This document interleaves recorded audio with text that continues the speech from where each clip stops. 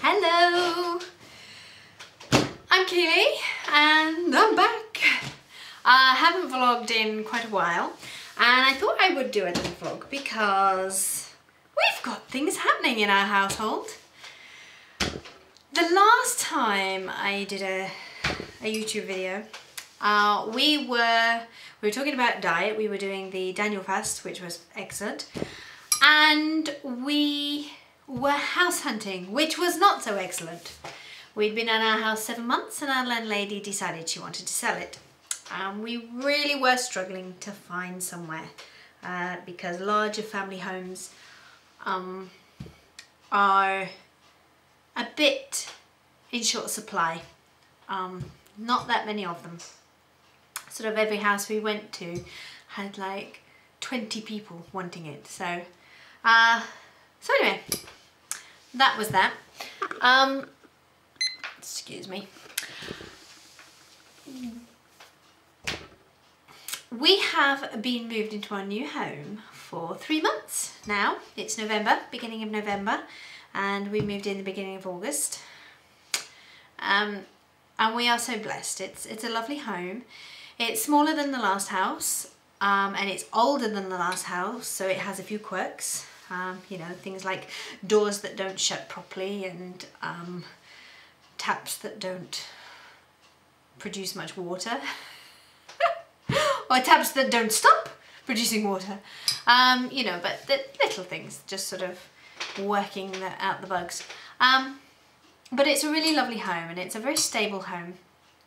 Our landlord is fantastic. He is actually somebody from our church and he's a lovely, lovely, godly man who's just such a blessing, such a blessing. And basically we've been told we should be able to rent this place for the next 7 years. 7 years he's got to renegotiate his mortgage, but so not sure what would happen then, but certainly for the next 7 years he had no plans of selling, was quite happy for us to stay. So, and it's in the same area we were, so we didn't have to move areas, so it was nice.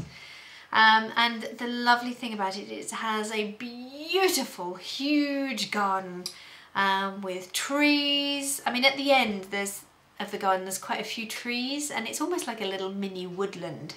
I think there's about 6 trees, but it creates this sort of woodland environment. We planted lots of bulbs the other week in there so they'd all come out under the trees in the spring. And behind the fence is horse paddocks. So it just feels like we're in the countryside, which is really nice. So really blessed. But we are not going to see the bulbs come up in the spring because we're not going to be here. Yes, we are moving yet again. I think I need something stronger than water. Thank you, God, for the Holy Spirit. No, a bit of a cheap joke that, wasn't it? Anyway, yes, my hubby had a phone call about 3 weeks ago, I think it was. Do you know what? The last few weeks have just blurred into this blob of time, and I couldn't tell you actually how long it was. I think it's probably 3 weeks ago. I did think it was 2 weeks, but then I thought that seems a bit too short. I think maybe it's 3 weeks. It could be 2 weeks. Oh, I don't know. Anyway, I think it must be 3 weeks because for the first week I sulked. Anyway, yes. So I think about 3 weeks ago he had a phone call. It was Monday morning, and he had a phone call offering him a new job, a transfer. It wasn't just offering him a job, it was actually technically a promotion. And chance in a lifetime, really, for my husband. So, although I cried for a week because I didn't want to go, I actually felt at peace about it. I just sulked for a week. but I felt at peace about it, and I knew it was such an opportunity for my husband, and I couldn't say no. And I mean, if I'd felt from God that there was a really strong, absolutely, this was not the thing to do, then I probably would have, I would have most likely said something. But I didn't, and in fact I felt peace about it. I was just sulking because I like green. I like trees and grass. And although this place has wildlife, wildlife's a bit different. So where are we moving, you're all saying? Where are you moving? We're moving to one of the places, last places on earth that I would have well, no, I wouldn't say the last place on earth. It's pretty low down the list.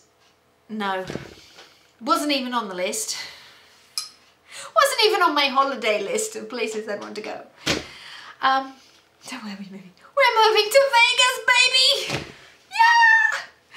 Oh my goodness. Yes, we are moving to Las Vegas. Las Vegas, Nevada. And it is Nevada, from what I understand, and not Nevada. I keep wanting to say Nevada, but I have been taught on YouTube by someone it is Nevada. It's an so it's Nevada. Well, anybody that knows anything about Nevada, well, no, it's a desert. Las Vegas is actually an oasis in the desert, and the reason it was originally built was to water the steam trains coming from LA. And it was a watering hole because there was water there and the trains needed water. So they built a town there to serve the trains. Now, that was the original reason it was built. It then grew because of sin and loose living. You know, gambling and loose living, basically. Hence, Sin City. Basically, things were legal there that were legal nowhere else in America. So its history is quite interesting. But for me, well, but now, I mean, it's not all about the casinos, though there are a lot of casinos, but it's supposed to have more churches per so many people than anywhere else in America. But that does include the little marriage chapels that marry people just at the drop of a hat. So I guess it doesn't quite count. But even if you take those out, there's still a lot of churches there. So there's a lot of really godly people there. And you know, there's a lot of things that go on that are not just the casinos. But my biggest thing, I guess, is literally trees. I love trees, and I'm not talking even evergreen trees. I'm talking about trees that drop their leaves in the winter and have beautiful green leaves in the summer and go brown and gold and crimson in the winter or in the autumn.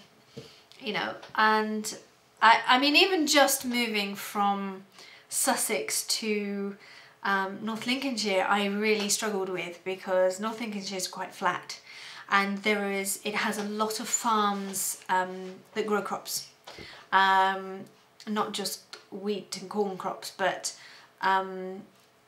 cabbages, vegetables, broccoli. You know, you drive down the road and you can just smell cabbages sometimes. And I remember our house down south, we lived in a village that was surrounded by woodland. It wasn't tons of woodland, but it was just a bit of woodland, and just those few minutes drive home, if I could have had the most stressful day, and just those few minutes just driving to our village just used to lift my spirit. I love woodland. I love trees and grass, and you know, I just see green and I just instantly start to relax. So just when we've got our beautiful, beautiful garden and our lovely home, we're going to move to a desert. And you can have green in your home, but you have to irrigate, and you even have to bring in soil. I had planned to have this year to do a vegetable plot and actually have it as part of our home educating. It was going to be a formal part of it. We were going to do a whole project around it for the season, and I was going to actually really bring it in as part of our learning. And going to Las Vegas, and it is possible to grow vegetables in Las Vegas, but you have to bring in soil and you have to irrigate, and there are strict rules on how much water you can use. You know, I think you're supposed to be allowed, I think it's 4 minutes so many times a day for so many days a week. You know, you can't water your garden on Sundays. So why Sundays? I'm not quite sure. Whether Sundays is the day the casinos and the hotels fill up their pools, I don't know. But Sundays you're not allowed to water your garden. You know, so you're looking at rented accommodation. Most of the gardens are literally just gravel. They're all breeze blocked walls and then gravel. And that's often nothing to it. Sometimes they have a concrete bit. Some of them are concrete. The whole thing's concreted. Some of them just have a concrete bit, but most of them have gravel. A few have a few trees or shrubs, but not many, because they take so much looking after, and you've got to continually be looking after it. And obviously, if you have a tenant in your property that doesn't, then all your landscaping is going to go to waste very quickly, because you've only got to not water your garden for a few days and everything will die. So, you know, and so the gardens are not really conducive to me setting up a vegetable patch and doing all the work that's involved to grow something there. I mean, I was sort of looking, and I can't imagine you could even use pots in there, because obviously pots dry out quicker and it's just too hot. I don't know, I've been looking at sort of gardening Las Vegas style on YouTube, and I think that's a thing that until we've got our own home, it's not likely to happen. But who knows? God is a miracle working God. He got us this house. You know, I was looking through my list the other day at all the things I wanted, and just almost everything on my list was in this house. Now there's things that weren't on my list that I wish I'd put on my list that aren't here. But on the whole, there is everything in this house that I asked for, including my big fridge, my American style fridge, and my big range cooker. I prayed for a range cooker and I got it, which I won't be taking with us. So, you know, I am praying for AstroTurf. Some of the gardens have AstroTurf, which I'm praying for because it might be fake, but at least it's green. And I can look at that and go, oh, that's okay, rather than stones. So, God is in control. You know, He gave us this home, even though it was only for a short time. And yeah, so that is our big news. We're moving. We are going to be moving some point in January. Not sure whether it's going to be the 1st of January or the end of January. I think yet. We haven't got the dates exactly yet, and obviously we've got to sort out visas.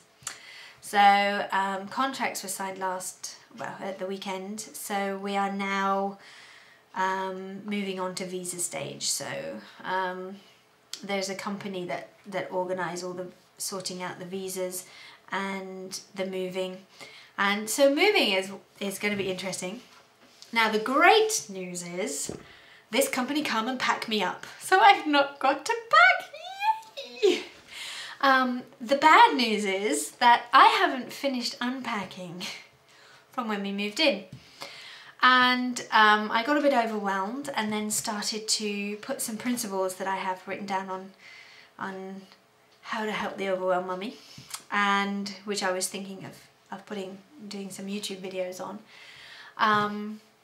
And so I started doing that, and that was much helpful, but I haven't got the storage space yet. I haven't got the bookshelves and the right storage to put everything, so there's still like lots of books packed up, and there's lots of things that need to sort out, because I am not taking everything with us that we bought here.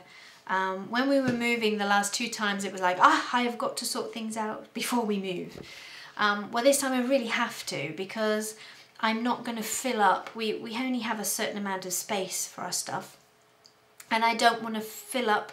I don't want to find that I'm leaving something precious behind because I've got some junk in there. So that is, you know, I've got to sort through things, which is very exciting because it actually makes the sorting process easier. I have been sorting. I hoard. I really do hoard things, and I hoard different things for different reasons. Books, I absolutely love books, and I have this thing about owning books. And that, I think, was the hardest thing for me to let go of. But there are certain books I've decided I am going to get rid of them because I won't need them. One of them being my gardening books. We've got quite a few books on gardening, allotments and things. Well, we do not need them in Las Vegas. If we ever move back here, or if we move to another part of America at some point, I can buy the books again. We can use library books, whatever, you know. I do not need to keep those books. They're just taking up space and I don't need them. So those I am going to get rid of. I'm going to try and pare down my cookery books again. Now, I got rid of a load the first move. I got rid of a load this last move. But I still have 2 bookshelves full of cookery books. And, you know, the majority of cookery recipes I use are off the internet anyway. So I'm really going to try and pare some of those down. A lot of them, though, are for special diets and things. So, but I'm going to try and pare those down a little bit. I'm going to get rid of some homemade books. Ones that I'm sort of like, I will never use those. So, but other than that, I'm going to get rid of all the tatty toddler books and just keep the best ones of those. But other than that, I can't see me getting rid of many more books because I just love my books and I do have an emotional attachment to them. The other thing I hoard clothes. Now, the reason I hoard clothes is a different reason. It's not an emotional attachment, it's a poverty mentality. You see, most of my clothes have been given to me. I have hardly bought anything. The only thing I ever buy are jeans. I buy a pair of jeans perhaps once a year. I literally wear them till they've got holes in the knees, and then finally I throw them out. Last time it was when I was pregnant. And my jeans had got holes in them, and I remember my jeans had got holes in them, so I put them away and I had a new pair. They eventually wore out and they got worse, but I'd still got the old pair, so I bought the old pair out that had holes in. So when I got pregnant last and the jeans had got holes in, I actually threw them away so that after my pregnancy I couldn't get them out again. It was like I would have to spend the money and buy myself a pair of jeans. Now, when we're talking about jeans, we're not talking about Levi's or Wrangler or something. We are talking about Tesco's, you know, £12 pair of jeans. But you know, to spend £12 on me, it's just like, I can't do that. So literally, clothing for me, I just buy my underwear when I was absolutely desperate for them. Jeans when the ones I've got are just too embarrassing to wear anymore. And I buy the odd t-shirt, you know, probably a couple of tops t-shirts a year. When I say t-shirts, I mean the cheap supermarket t-shirts. So, but I have, if you look at my clothes, I have tons and tons of clothes. Now, when I moved here, I got rid of a whole load of stuff, but I still have, I've got a whole wardrobe, you know, a normal sort of standard size wardrobe, crammed with clothes. And then I have, in our room, there's like a cupboard that's under the eaves. It's sort of, you can stand up in it, but it sort of slopes from head height. Well, in there I've got a hanging sort of stand, which has got 3 spikes that come out. It's got like, each hanging rail is about sort of that long. and it's got 3 of them in different directions. Well, that was completely crammed on with clothes as well. And like I said, I hardly wear any of them. For several reasons. Some are too small because I put on weight, though I'm losing weight, so that's good. And there's some I can get in now and some it won't be long before I will be able to get into. A lot of them I don't really like. They were given to me and they're just not me. I'm not really that comfortable of wearing them.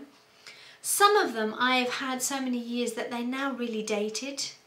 And some of them, and there's a few things in there that I've had for years that, you know, are really too young for me now.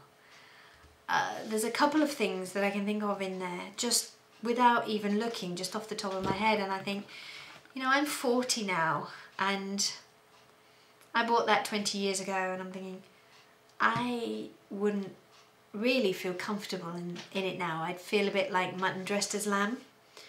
So, you know, I'm sort of, you know, but I don't get rid of them. I just keep them and I lug them around with me.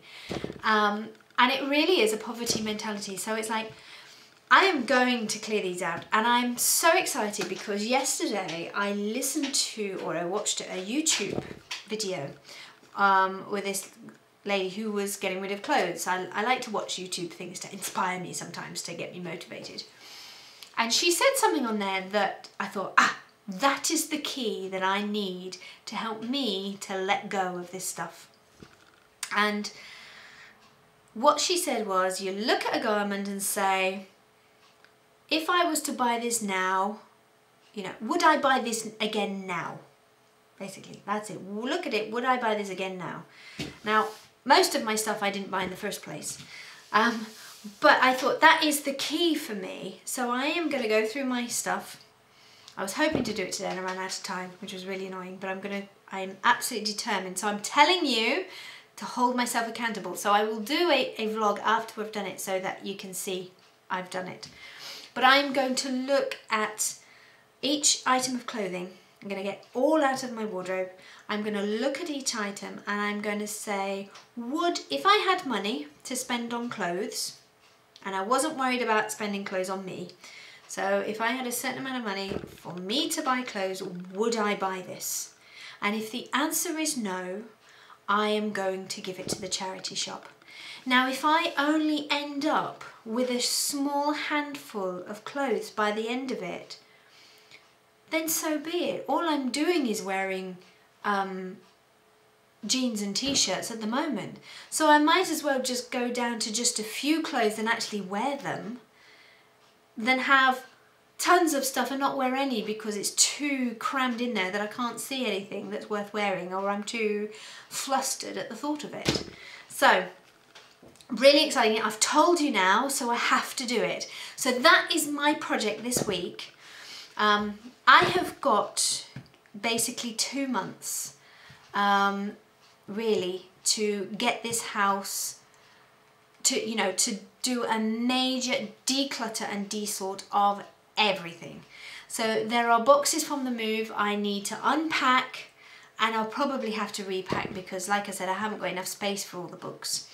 So I might just repack some of those books.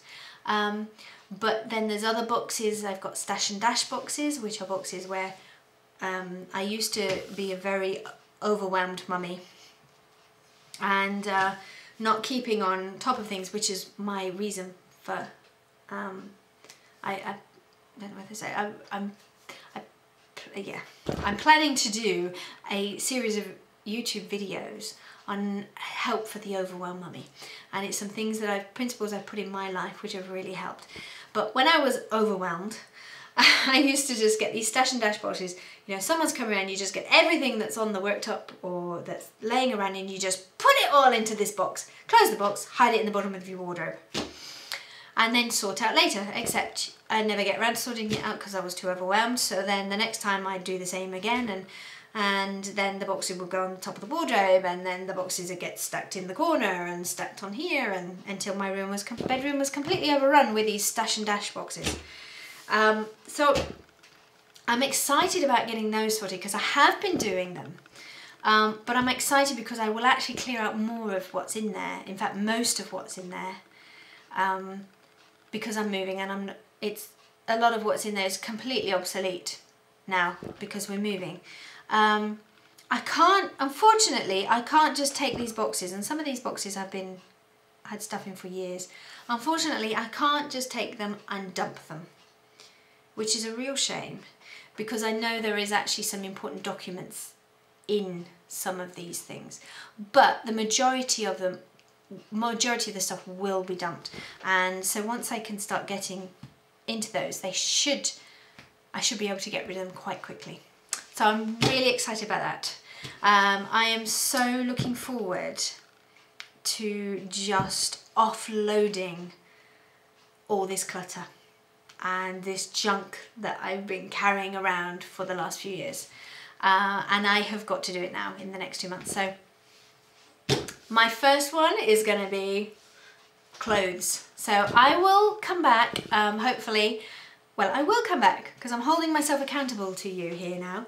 I'm going to come back and tell you about my clothes declutter and how it went, and maybe even show you just how many clothes I've got left so I can prove to you that I've not cheated and that I have got rid of things.